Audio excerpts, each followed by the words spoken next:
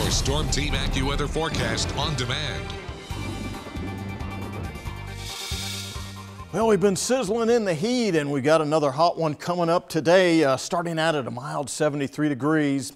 You do see a front out to the northwest. It's not going to get here in time to help us out for today. We'll see a high of 96 degrees, hot and humid, heat indices up around 100.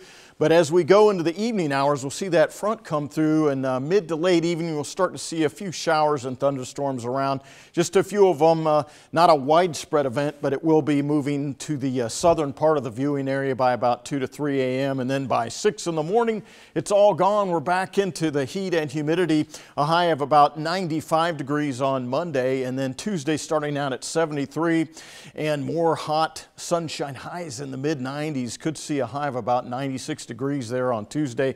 Wednesday starting out at 72. We start to see a front come in, and this one could be a little bit better in terms of bringing us some showers and thunderstorms and a little bit of cooling, and you'll see that in the 7-day forecast. There's all that heat and humidity, maybe a thunderstorm in the evening tonight, and then Monday, Tuesday hot. There's your thunderstorms Wednesday into early Thursday, and another hot weekend Friday into Saturday, highs in the mid 90s. That's your 7-day forecast. Keep it tuned to News 12 for all your news, sports, and weather.